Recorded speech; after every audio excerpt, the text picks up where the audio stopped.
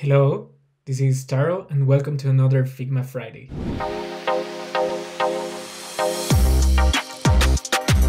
Today we will be building a little animation using Figma's internal prototyping tool, and we will be using it in a creative way to achieve the result that I am showing you here. What we are doing basically is using the same technique that you would use to animate a character frame by frame, but we are wiring it up on the background in a way that will help you to have more control on the final animation that you want, that you will produce basically. So we are not doing anything different here. What I have set up is different frames. Each one of these frames has a number. It was labeled that way. I think that I might need to fix the name of some of these. So these frames are not just Figma frames. They are also frames that make up my animation. So the first thing that I will do is to change Figma into the prototyping mode. And as you can see, what I did here was basically drag the little circle that I have here and connect it into the next frame. So what this is doing is that whenever I click on the star, it navigates to the next frame and the next frame and so on until it reaches the end of my frame. But Figma has certain tools that will help me to make this animation work. And what I can do here is, first I will change the trigger for the animation.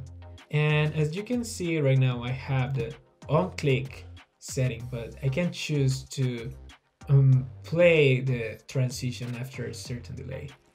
And if I play this animation right here, you will notice, and let me restart that real quick. You will notice that it takes after 800 milliseconds, it automatically goes into the new frame.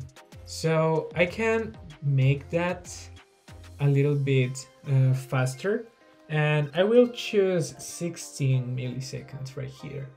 Now I want you to notice that we have the instant animation set up right here, and that will be very important. So we can think of this technique as the same technique that they used when they are doing stop motion. Basically, each one of these frames is one step of our full animation, and in order for it to have the effect that we want to achieve, I will leave that setting just as a, just as an instant animation. So I have already all my stars connected using the same technique I showed you earlier, but I will change now the settings of each one of these.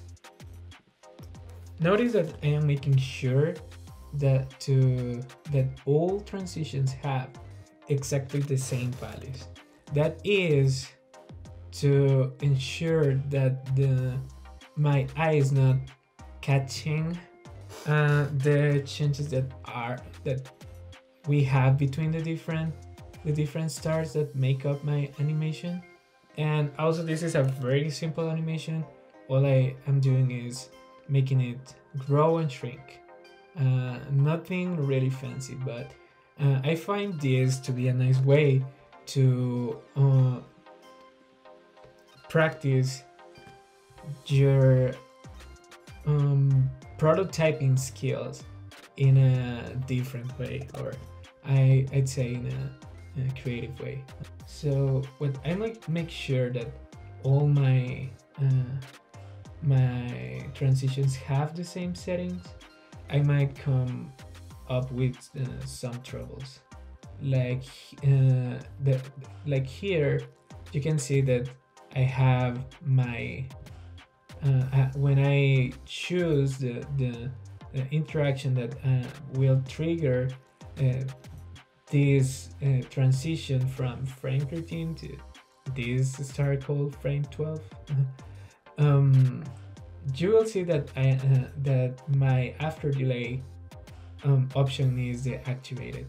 So I want to make sure to actually connect the two frames. So let me just select this frame right here, and I will make sure to have the other frame selected.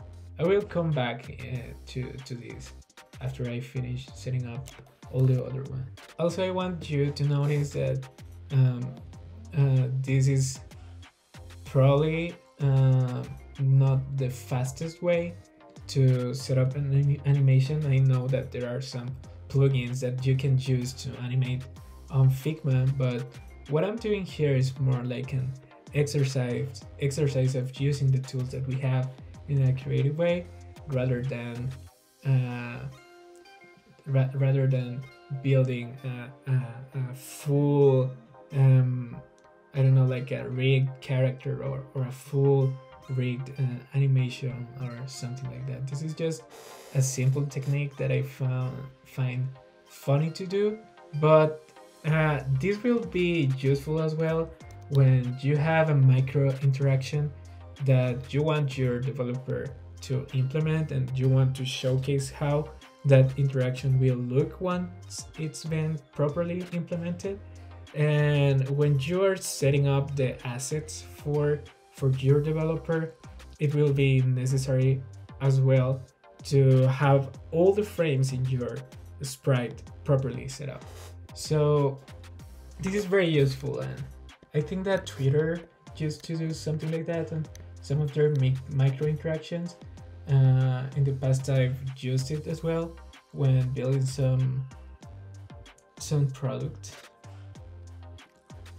I want to know why this transition is keeping showing me some trouble, so let me figure this out real quick. I can also keep monitoring how my animation is going. When I am playing a prototype, I can easily press R to restart the animation, and if you look, I have I have achieved a little nice effect right there. So all I want right now is to do it twice, to make it do it twice as the initial animation that I created for you.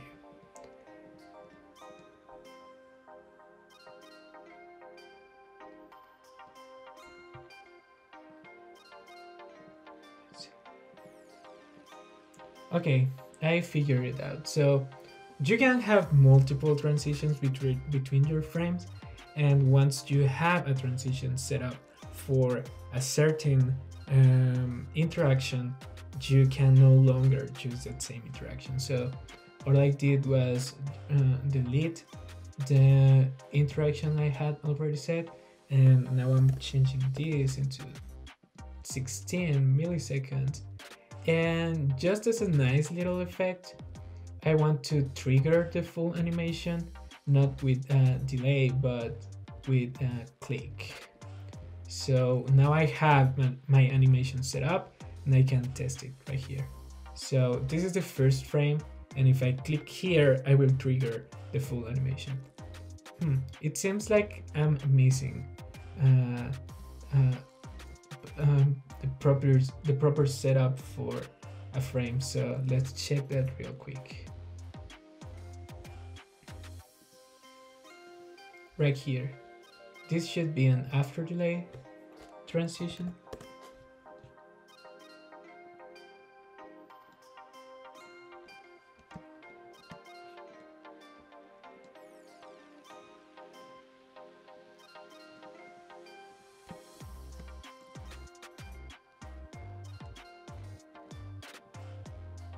Right, let's test it once again. There we go. So that will be it for this Figma Friday episode. Remember to like this video if you liked it, and leave a comment if you have any questions, and subscribe to our channel as well. Thank you very much and have a great week.